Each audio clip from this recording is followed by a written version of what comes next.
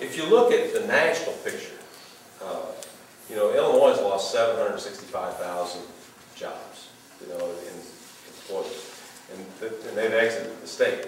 But if you look nationally, you know, it's kind of a balance.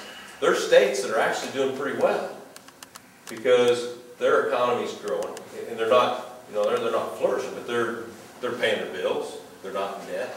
There's actually states that aren't. They're out of debt. And you look at it and you say, well, why is that? Well, because they're attracting those businesses, so people are coming, and so their economy is actually growing, even though it's maybe growing slow, but their revenues are increasing and their obligations haven't. What's happened in Illinois is we drive businesses out. We lose jobs, but because of all our lucrative entitlement programs, we're attracting and keeping those people because they get paid here, you know, they just do. A friend of mine came down hunting at the hunting reserve over there. He's from Illinois. He works with some guys from Missouri. When he's unemployed, he could get $450 to $500 a week.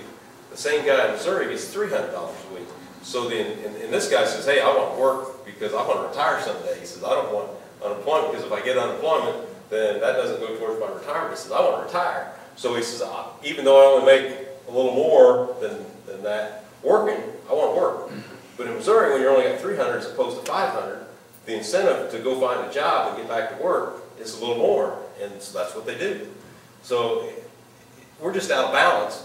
We're on the wrong side of the equation because we're losing workers that pay revenue, that pay taxes, and we're gaining and we're keeping the people that got their hand out, and so we got more and more of them all the time.